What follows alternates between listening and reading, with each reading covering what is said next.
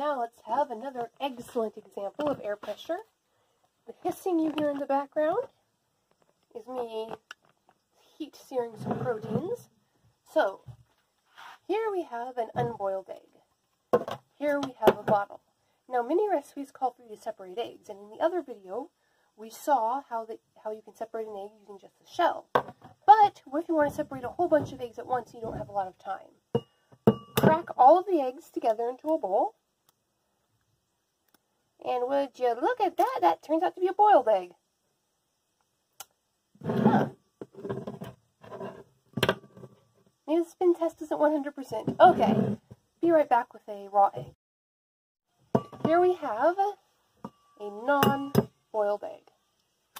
As you can see, non-boiled. Now, we want to separate that yolk from the albumin, or the white of the egg. How are we going to do that? We have your plastic bottle, whose mouth is just a little bit larger than the yolk. You give it a squeeze. Now, you're going to use the yolk itself to make a seal.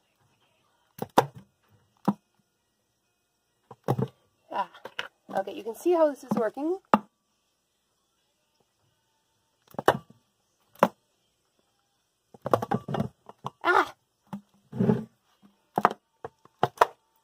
Okay, theoretically, you can suck up the yolk and separate it. Let's try that again. Remember, your experiments don't always work perfectly.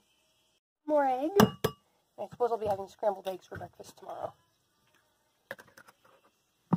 So, bottle, yolk, suck it up, and there we have successfully separated the yolk. And if you have a couple dozen eggs you need to separate, if you're making meringue, that's a really quick way to do it. But I do not actually need these eggs separated, so I'm going to dump it back in, and I'm going to have scrambled eggs with my stir fry.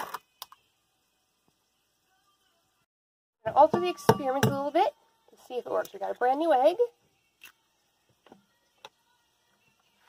Now we're going to try this with the largemouth one more time, and it just won't stay up in the bottle. So, remember, use clean bottles for this. I've got a much smaller mouth bottle.